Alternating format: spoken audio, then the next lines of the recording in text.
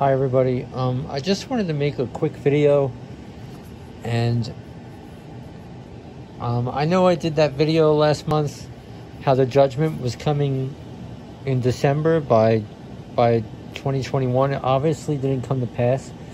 I just want to explain where I was coming from, because I know a lot of people are disgruntled and whatever. There's more important things going on right now, so I saw these things come to pass in the stars, and they were literally coming to pass in real time as they were happening in the stars.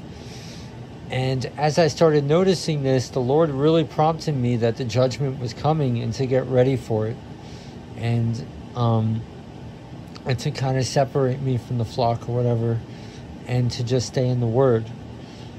And I never said that was a thus says the Lord. I might have just jumped to conclusions. Our works are not perfect, but I do believe this stuff is coming, and it's coming to pass.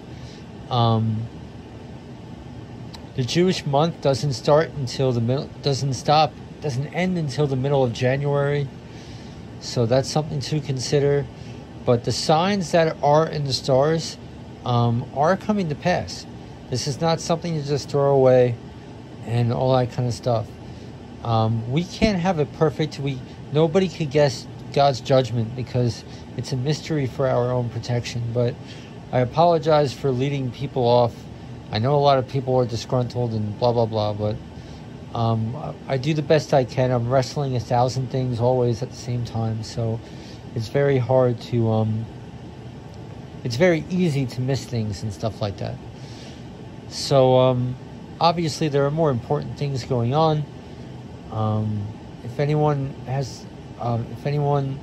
please keep my daughter in prayer.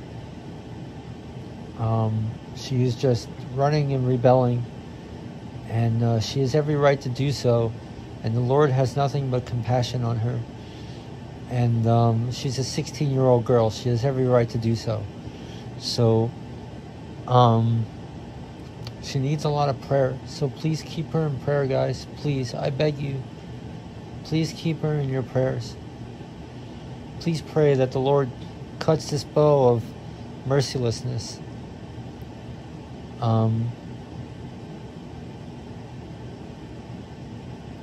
thank you. I'm sorry for the inconvenience. God bless you all.